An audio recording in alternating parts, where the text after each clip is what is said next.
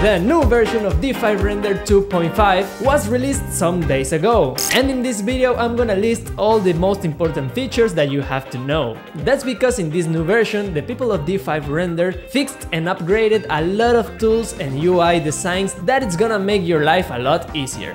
And also, I have to say that in this video I'm gonna mention all the new features that I personally consider are the most important features. I would suggest you to watch the releasing video in the D5 YouTube channel, where you can find all the technical information about how to use these tools. Also, you can find this video linked in the description below. So let's jump right in with this new version. The first thing we have to mention are the general improvements of the engine GI and shader improvements like the subsurface scattering. If we compare these shaders with the past version, we'll notice that there are almost no signs of noise in the model and lighting. Also, in the new version, the skylight also affects the subsurface scattering, making it looking much more realistic. Another thing that was improved its GIs are the vegetation assets. We can see clearly in the scene how the light leaks and bounces inside the bushes, giving them a more realistic look. Speaking about vegetation, the grass material also had its improvements. Now this material can generate 3D grass along the entire surface of the model that has the material applied. Not like the past version that somehow the grass didn't grow along of the edges of the model. And you don't know how happy I am with this little thing. Another new feature is the SketchUp Live Link plugin. Now you can work inside SketchUp and the model, materials and the textures are gonna update in real time in D5 Render. I actually thought that this feature was already applied, so this way you can make design decisions a lot more faster and efficient. Now I have to mention the new camera system and the video editing updates. Now you can create cameras inside your scene and pin them on your viewport, so now you have a constant reference about how the camera angle looks. Also, now you can create video animations from the cameras that you've created. It's a thing from the past, the fact that we have to manually move and keyframe our camera to make an animation. Well, it's still possible to do that, but now you can work with the method that you prefer. Finally, all these shots we can drag them and reorganize them into the timeline on a much easy way. And I think there's no need to say that for me, that I'm an Unreal and Blender user, this new way to manage the movie clips fits me like a glove. And now we're gonna enter for a moment into the artificial intelligence area. That's because now D5 Render comes with a new image upscaler method based with machine learning, which is D5 Super Resolution. The way that super sampling works is that your PC is gonna render, let's say, a 1080p image as usual, but D5 and this new AI, it's gonna upscale your image into a 4K image, trying not to lose in detail into your image. And that way your render times are gonna drop up to a 65%. And this goes fantastic for a low-end PC. The new section tool is an awesome add-in that architects and designers are gonna love. This tool allows you to make section renders, 3D commercial plans, and also construction scheme on just one click.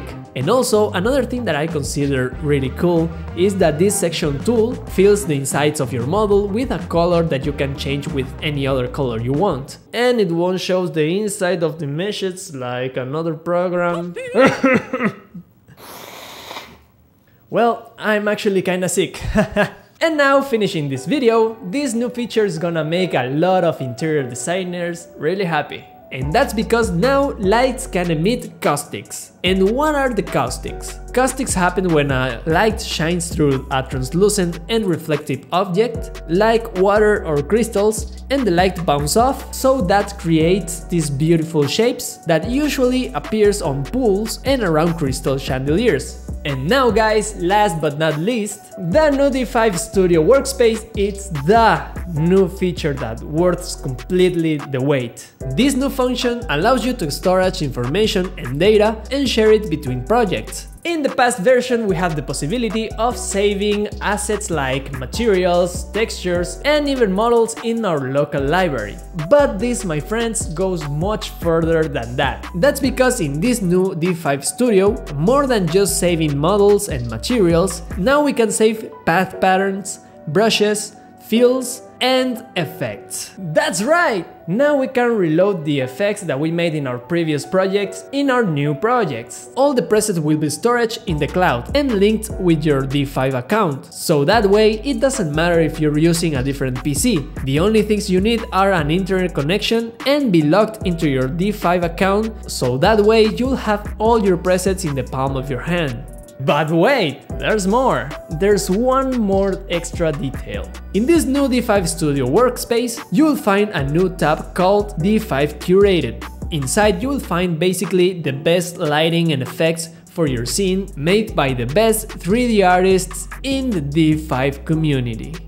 This, guys, is the best of the best that D5 community have to offer. This way you will have the best presets and the best effects for your project in just one click. So that's it, guys. I repeat, guys, that these are the new features that I'm personally more excited about. That's why I didn't mention another improvements like the new installation method, the over 400 new assets in the library, the new gizmo redesign, the new batch modifiers, the light source shape display, and along etc. You can find all this on the tutorial video made by D5 Render that's linked, down here in the description below. So thank you guys for watching this video. Tell me, what do you think about these new features? Are you an architect, an interior designer, an engineer? Are you planning switching to D5 Render? I wanna read all your comments down below. And now that you're down there, click the like button if you liked the video or if you learned something new today. Subscribe to the channel and hit the bell button so you don't miss any of the videos that we upload on this channel. You can support the channel sharing this video with the people that you think that this information could be helpful. Follow us on our social networks. We have Facebook, Instagram and TikTok, as well as on my Instagram, TikTok and Spotify accounts. Thank you so much, guys, for watching this video, and also thank you to the people of D5 Render that made this video possible. And guys, just remember that this is Exvia Studio Cinematica, and I'll see you on the next video.